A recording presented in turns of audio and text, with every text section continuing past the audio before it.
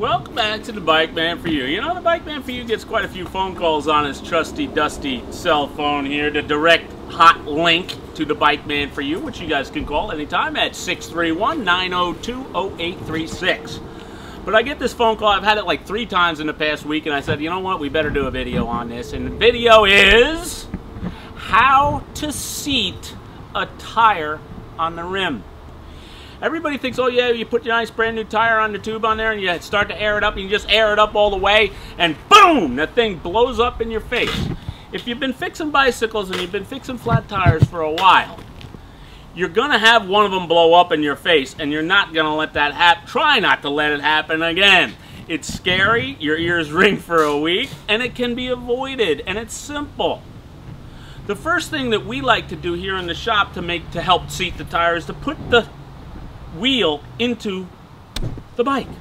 So that way when I air it up, I can spin it and look at it accordingly. But Bike Man, it keeps bulging off in one spot. It bulges off. Well, if it bulges off in one spot, it's got to be sucking in another. So it's pretty simple on how to take care of this. You can't just go with the air compressor or your pump or whatever it may be that you're using and just air it up to the hill. You got to do a little bit, just a little bit. I'm going to give it usually, oh, let me back up a second.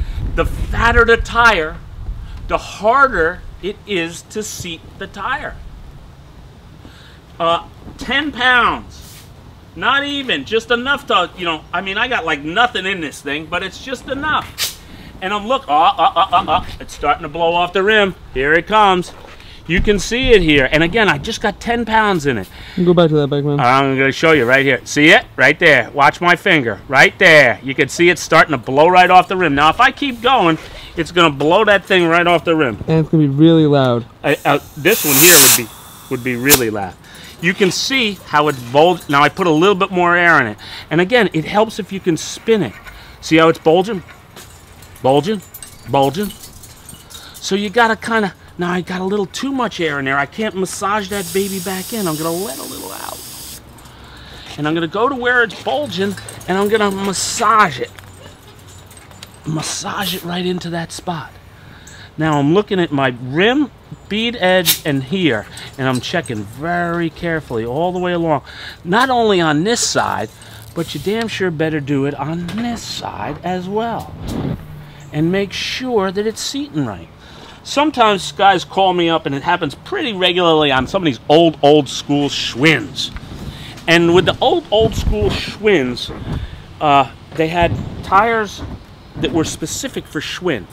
And sometimes there might be a little gunk on the side of the rim or this or that, and it's always sucking in a spot, and they can't get it to pop out. Again, this technique, a little bit of air, massage it, see what you can do. In extreme cases, don't be afraid to put a little soapy water around the bead. Take a little rag and give it a little soap around that edge to help it pop out when it's sucking in a spot and you can't get it to come out.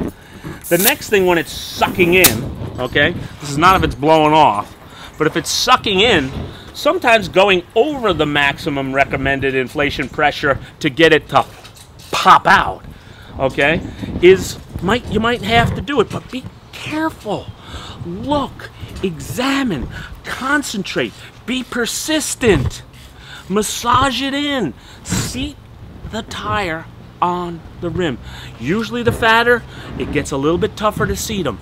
But you know, you have problems with the skinny ones like this too. Skinny ones, you know, medium. This is actually a medium width tire. And the real skinny stuff you might have a problem with too, because boy, I'll tell you, the last thing you want is this thing blowing up in your face and your ears ringing for a couple of days. One more quickie. Sometimes, okay, I'm gonna switch over to this one here, okay. Sometimes it bulges out right where the valve is. Okay, if that is the case, you got to let all of the air out of the tire and make sure that this valve goes in and out nice and freely. What you've done is you pulled the valve down so tight that the tire is not seating right because their vulcanization that's where they attach the valve to the tube, is a little bit thicker and it's not seating the tire properly where it needs to.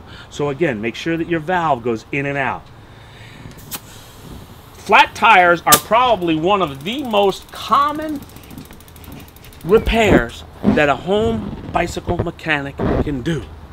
And if you're a bicycle shop or you're fixing bicycles for a living, it is a great economical, because people don't know how to do it and they come to you. So it's a real nice economical, whatever you want to, you know, it's a good deal. Tire seating, very important. Here comes a phone call now. I want you guys to never fear, the Bike Man for You is here.